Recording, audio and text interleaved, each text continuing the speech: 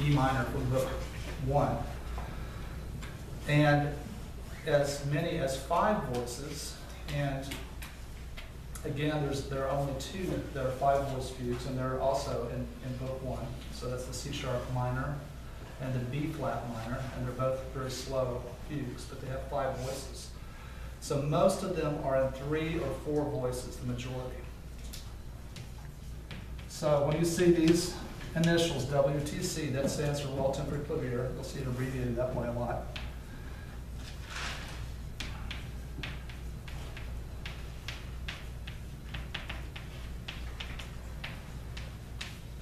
So that's one of the ways that Bach fugues are described, having to do with the number of voices in the fugue. And what you'll have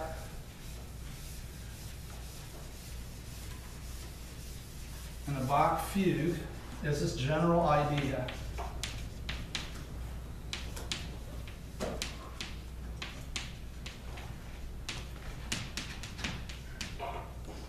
That you'll have a statement of the subject in a single voice.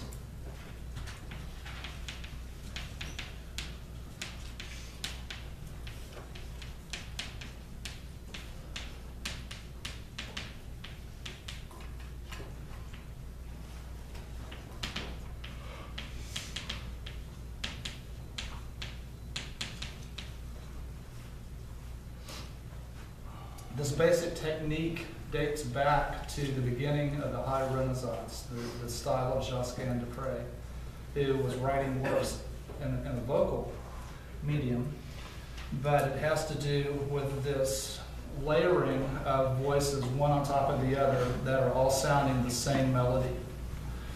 So this subject is the basis, that's the basic theme of the fugue.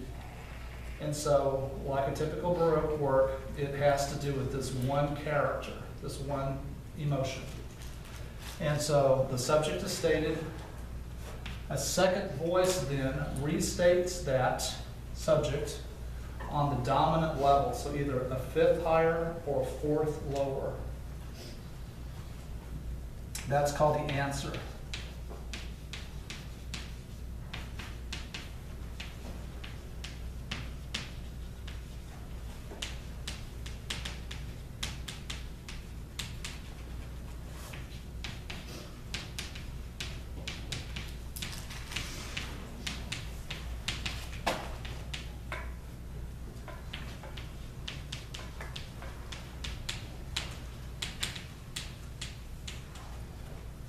And the reason I put dominant level is that it doesn't really modulate. It just might temporarily shift.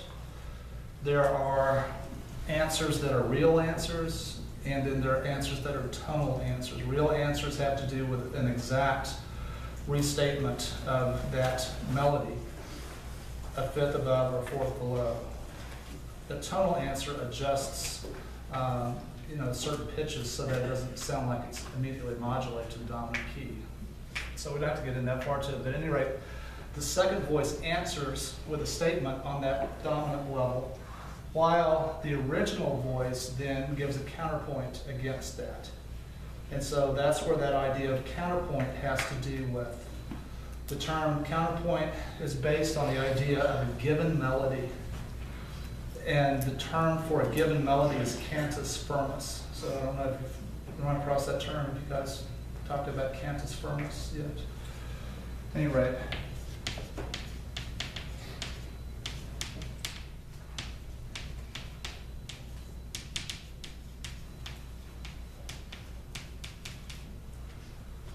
So medieval music was based on Gregorian chant, a lot of it.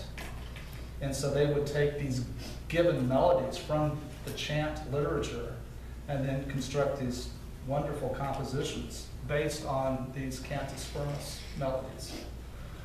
So that's the idea of counterpoint, is that you have a given melody, that's the given points of the pitch, and then you write a counter melody against that, a counterpoint against it. And so originally this developed as a polyphonic type of work, but it wasn't so much concerned with the idea of vertical combination of tones, but instead was based on intervals that were created between the two voices or among three or more voices. And so it wasn't until the beginning of the Baroque period that you start to have this concept of harmony that emerges. So Bach's fugues are so fantastic because they function within a tonal framework of tonal chord progressions, but they very much are linear in their orientation. And so you would describe these as being polyphonic, and it has to do with this imitative counterpoint where multiple voices are sounding the same melodic material, but just at different rhythmic points. And so they're all woven together in this fantastic texture. But it does follow the basic rules of chord progressions that emerged at the beginning of the common practice period. So when this answer occurs, then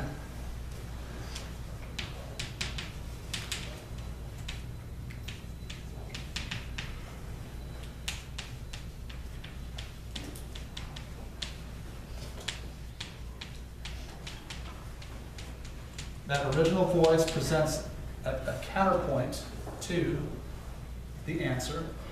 If that's something that's used consistently, then you can use the term counter subject.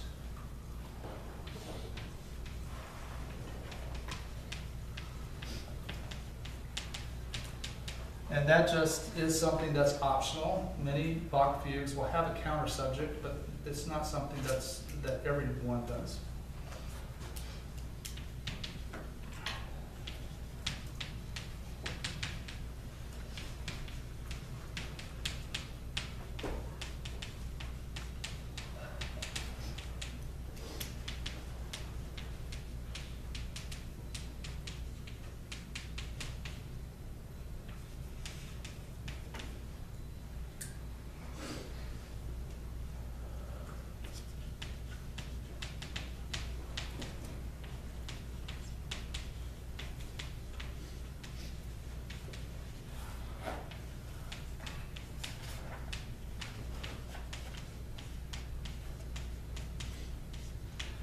All right, so that's what happens with the original presentation in tonic, and then the answer that's on the dominant level with the counterpoint against it.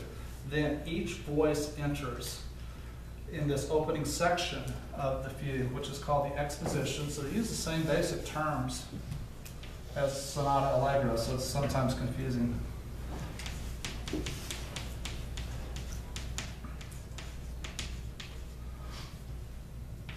So I'll just put here, each voice enters.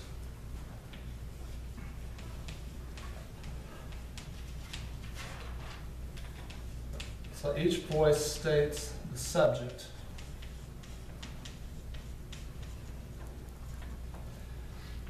And it's in a layered effect.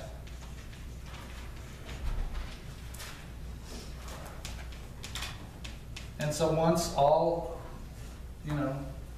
if it's two voices, then just, that exposition ends with that second voice. If it's three voices, then when that third voice comes in with statement of the subject, when that concludes, then that's the end of the exposition. But you can have up to 5 voices that enter, and they'll all enter on either the tonic or dominant level. So they're all on one of those two key levels. And so that opening section then has all the voices stating that subject.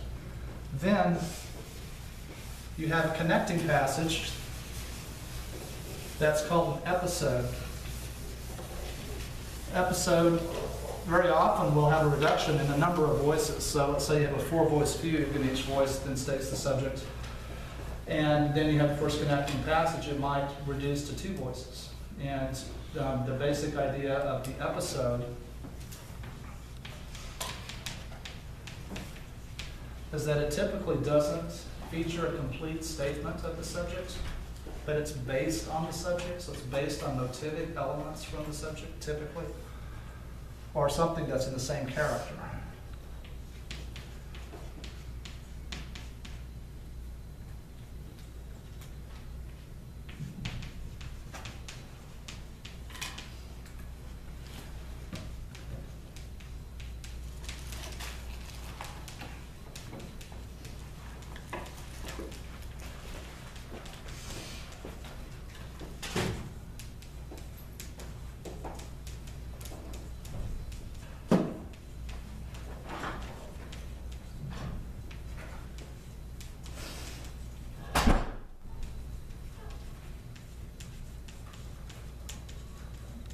So that's the thematic character. And the function of this is to link and to modulate. So it connects to the next passage where you're going to have statements of the subject.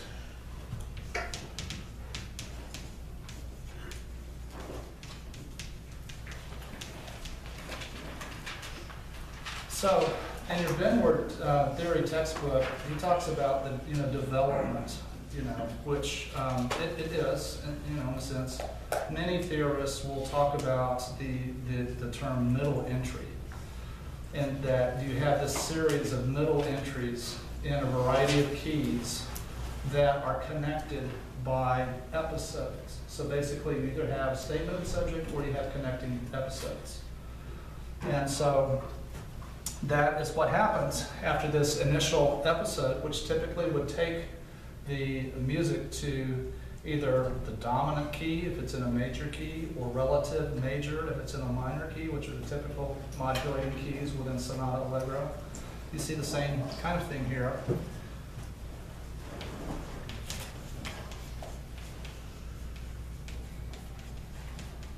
With the middle entries, though, you don't have the reduction to a single voice like you have at the very beginning.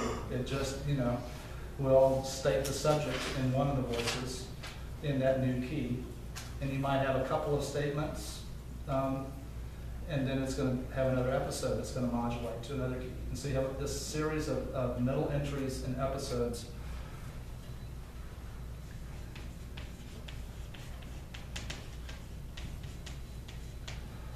A lot of times at the end of the fugue, you'll have a stretto passage, which kind of, brings it to a climax.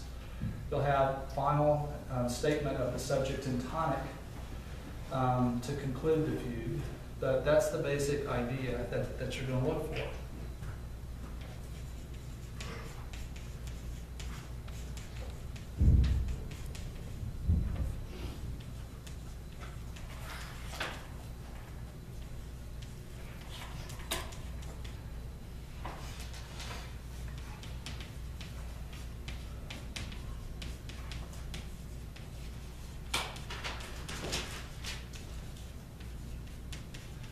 So it's not as formulaic as sonata allegro. It's more of a general kind of concept, but you definitely have some things that you're looking for. And there's definite things that you can say about what to expect in a Bach fugue. It's one of the more structured of the Baroque forms.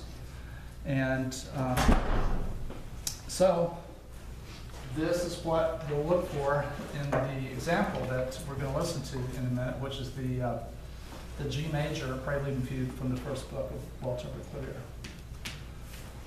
All right, with the preludes,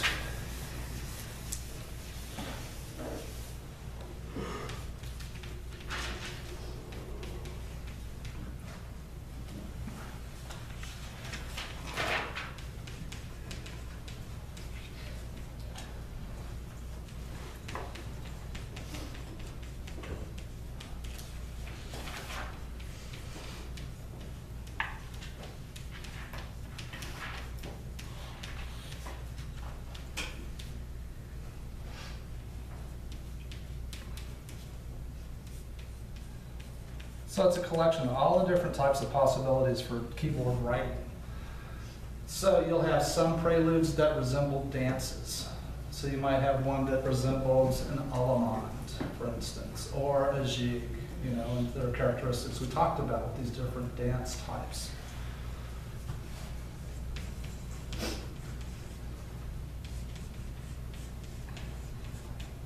You'll have, for instance, in the very first prelude of the Well-Tempered Clavier, it is called Style Brisé, which has to do with a lute style. So just playing chord progression one note at a time. So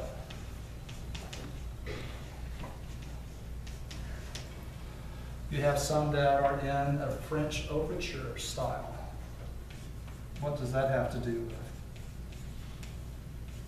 Do you know that term, French overture? That was a style associated with Lully and Louis XIV.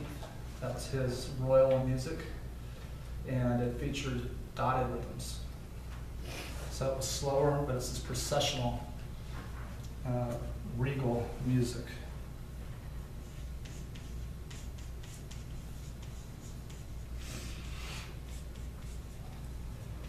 You have some that are like a trio sonata. What would you think with the texture of a Bach prelude that is like a trio sonata? How do you think that he would simulate that?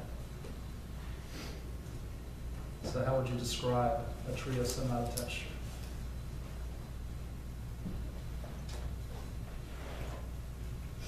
So think back to Corella. So what was the texture? So how many solo instruments did you have? Two. So there are two voices that are written in the right hand, and the left hand is just playing chords. And so that gives that kind of texture. And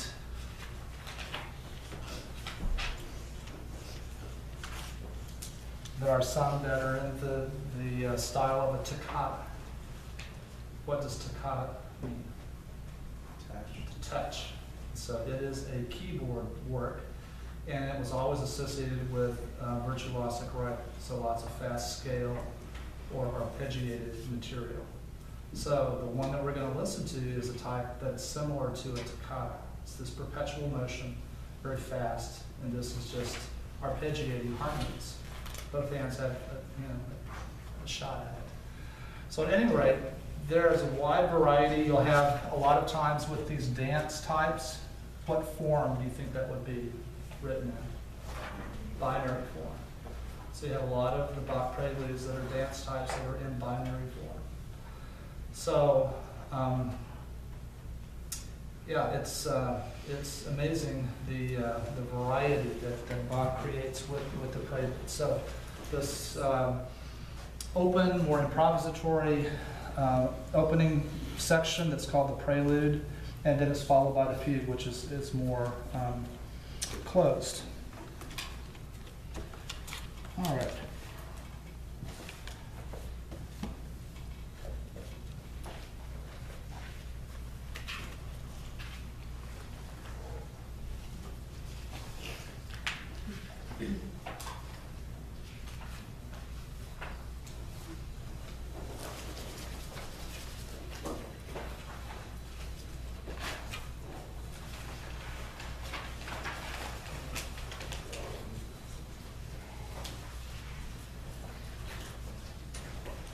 So, the publishing company Dover produces scores, editions that are reprints of earlier editions. And so this is a reprint of the Bach Gesellschaft from 1850, and that's why you have this old notation of the sharp that's next to the treble clef that's on the first space. So that's just an older style of notation. And so the prelude is just 2 pages, and it just takes this one idea and continually spins it out. So